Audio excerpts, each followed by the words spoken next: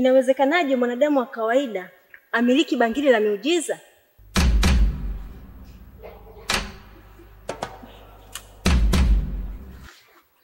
Hata mimi iko ndo kinachoniumiza kichwa. Yaani iko ndo kinachoumiza akili yangu sasa hivi. Inawezekanaje binadamu wa kawaida akamiliki bangili?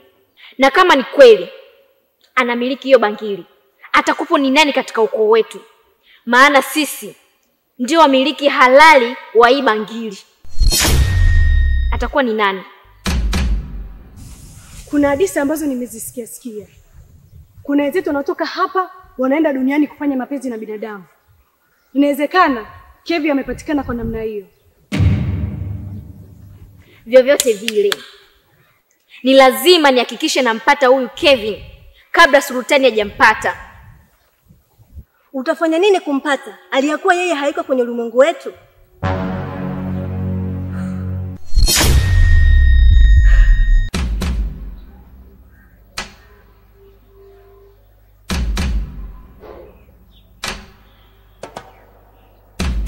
Nimepata wazo jipya.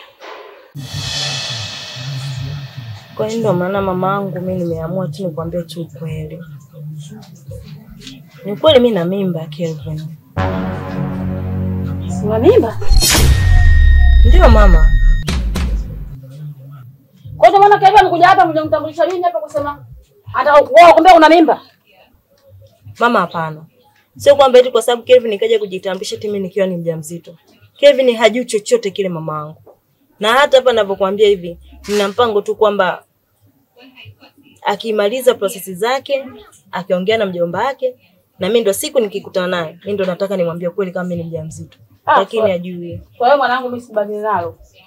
Sikubaliani nalo kabisa. Kwa sababu yule akaja kutambulisha hapa uchumba, mimi nitaka kwanza atambulisha uchumba, akishakuoa baadaye ndio ndio mambo. Lakini leo uniletea watoto wa nje, watoto haramu bila kukuoa. Sikubali swala hilo mimi. Mamangu. Lakini wakati anafanya hizo process za kunioa, si ndio mamangu itakuwa tu sio mbaya kwa sababu anakuwa na hakika ananioa. Sasa kwa nini anakuwaje haramu sasa? Una uhakika? Mwanamume shakuchezea ameshakupa mimba, una uhakika kusema atakuoa kweli? Mama mimi nakuapia kabisa mimi Kevin anavyonipenda. Mimi Kevin ananipenda sana mamangu. Mimi sikubaliana nalo swala hilo. Swala hilo sikubaliana nalo kabisa mwanangu. Na ikiwezekana mwambie leo kesho nijue kabisa, ajue kusema wewe una mimba.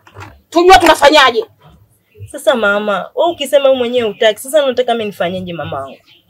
Na ndio mimi nimeamua kukuambia tu kweli kwamba mama bwana, kweli mimi mtoto wako nishateleza basi. Lakini uzuri tu mamangu ambacho inabidi ufurahie ni kwamba Kelvin yuko tayari kunioa. Ina maana hata ujauzito pia atalea. Kama akakubali kweli ujauzito, nataka kuoa. Nataka mambo yatokee. Sasa wewe wako nisione amtoa barua mje kuoa. Muziki wangu mtauona. Mtanijua mimi Makonde au Nzalamu? Ninasema kabisa hapa. Basi mama usiniambie maneno makali na wewe mama bana. Uwe basi hata na huruma kidogo. Ila tu mamangu mimi tu naomba nikutoe tu wasiwasi. Nikwambie tu kweli.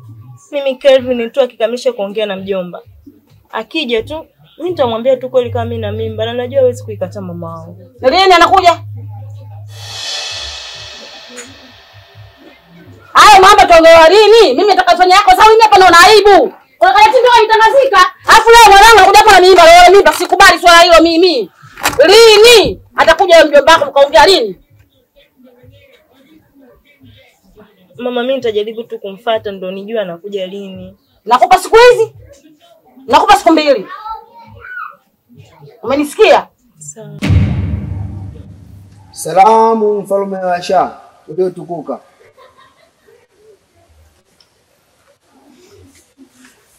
Karibu ukae Al-Maktoum.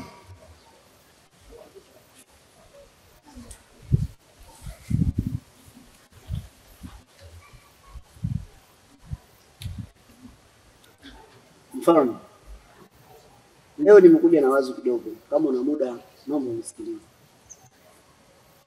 Bila shaka. Muda ninao.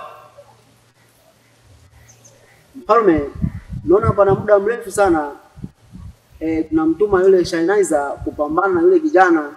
Naona hana nguvu ya kutosha ya kupambana na yule mtu.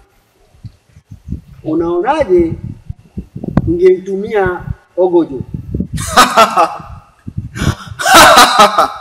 Ali Maktum. Naam mfalme. Ugojo ni kiumbe cha ajabu. Na wale ukimfungulia atateketeza ulimwengu mzima. Sio Kelvin tu. Usipende kumtaja Ugojo ovyo. Ni kiumbe cha ajabu.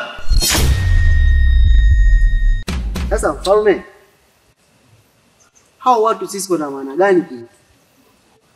Acha waangamie. Mimi nataka mfalme uendelee kudumu. Uwe na nguvu. Mfalme wako uendelee kuwepo. Ni kweli, hakuna binadamu yoyote mwenye muhimu kwetu. Lakini kumbuka kitu hiki kimoja. Ufalme wangu hauwezi kuendelea bila kafara ya damu. Na damu yenyewe ya binadamu. Tukimaliza binadamu wote na ufalme wangu utakuwa umeangamia. Unatakiwa muda mwingine ukachinja kufikiria. Sio vitu vya kurupuka ovyo. Sawa mfalme, nimekuelewa.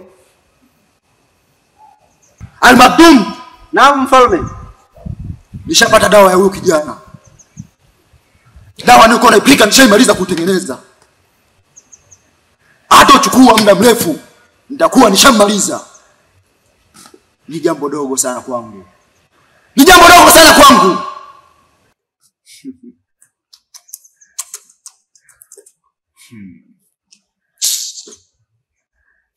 Maana gani mfalme kusema hivi? Bila shaka mpenzi wangu, najua leo kuna majibu mazuri sana ambayo umeyapata kutoka kwa anko.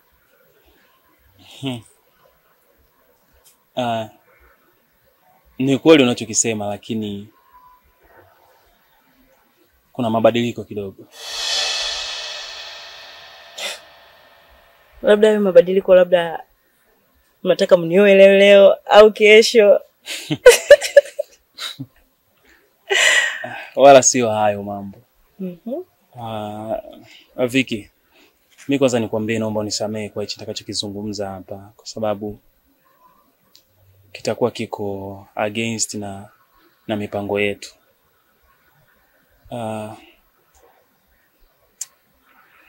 Unajua, nimekaa nikajifikiria kwa kina, nikagundua kwamba kuna mistake nilifanya kwenye kufanya maamuzi. Nahisi kama sikujifikiria vizuri, nilikurupuka. Yaani hebu jaribu tukuniweka wazi. Kwa sababu yani naona unavyoongea yani bado sijakuelewa vizuri. Ulifanya mistake wapi? Kwenye jambo lipi? Ndio maana nimetanguliza samahani Viki, naomba unisamehe kwa sababu hichi ninachokiongea hata kama ungekuwa ni wewe ndo unaniambia mimi, ungeniumiza. Mimi naona kwamba sisi bado vijana wadogo ujue. Na tunaendana sana mpenzi wangu. Ni kweli tunaendana, lakini sio kuwa kwenye ndoa. Yaani nafikiri kwamba ili swala sijui tungeliailisha kwanza, tukajifikiria upya. Yaani Kelvin, yeye tumeshafikia hatua nzuri na niambia turudi nyuma. Sio kwa nia mbaya. Viki, hebu jiangalia hata wewe ulivyo bado binti mdogo. Unajua, yani mimi naona kama bado hatuwezi kuikabili ndoa. Unajua ndoa ni jambo kubwa sana Viki. Mimi Kelvin. Yaani unajua mimi habari za kunitaga utanitana hadi kwenye sehemu ya vitu vya serious sipendi mpenzi wangu. Wewe niambie tu kweli tu jibu ambalo mjomba wangu kakuagiza, basi tuachane na masuala matano. Mimi kwanza na masuala ya mjomba bana. Hapa tuko kwenye mambo yetu binafsi. Na niko serious kwenye hiki ninachokuambia. Swala la ndoa kwa sasa hivi tuliache kwanza, tujadili mambo mengine. Mimi naona nilikurupuka kuamua, siko tayari kwa sasa. Kumbuka mimi nina nguvu. Sio za mchezo. Hakuna kitu chochote ambacho kitaweza kanisumbua katika ufalme huu zaidi ya Ugojo. Ugojo peke yake ndio anaweza kushindana nguvu na mimi, lakini sio mjinga yoyote katika ulimwengu huu. Mfalme. Lakini mfalme, unakumbuka ahadi ulimwahidi dada yako Shenaiza kwamba akiweza kufanikisha jambo hili utamkabidhi nusu ya miliki ya utawala wako?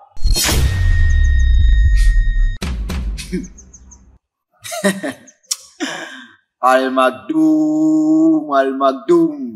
Naam mfalme. Nadhani unajua ufalme unaopambania kiasi gani. Mimi sio mtoto. Mimi sio mjinga. Eti nusu wa ufalme wangu ni Mgeshniza. Na akili. Sifanyi kazi kwa kukurupuka. Nasubiri amalize kazi yake. Ataenda atakapoenda Kelvin. Yaani tambaliza.